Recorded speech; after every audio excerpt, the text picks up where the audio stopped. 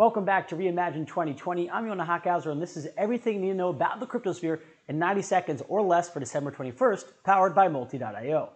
After weeks of intense negotiations, congressional leaders have finally reached a deal on a $900 billion coronavirus relief package that will include a second round of direct payments to U.S. households.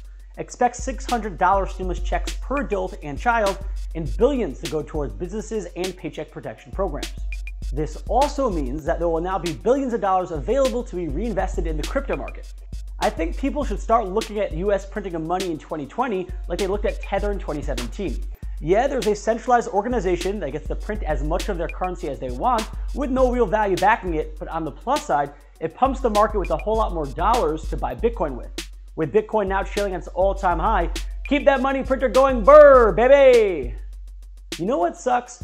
Buying a hardware wallet to make sure your crypto is secure and in your hands, and then the company you bought that hardware wallet from gets hacked, and all your personal information, including your full name, phone number, email, and home address, is leaked out into the internet for everyone to see, so you can start getting endless phishing scams texted and emailed to you, and oh, every criminal knows where you live. Yep, that is what's happening right now to Ledger's clients, and they ain't happy, and they're probably gonna sue. Ledger, you had one job, man, one job. Oh, and if you didn't hear, once again, very exciting news, Elon Musk mentioned the word Bitcoin, Bitcoin, Bitcoin. You're now officially free to lose your shit. For Reimagine 2020, I'm Yonah Hochhauser. That was everything you need to know in 90 seconds. Make sure to check back here for all the latest blockchain news, interviews, and more. Peace.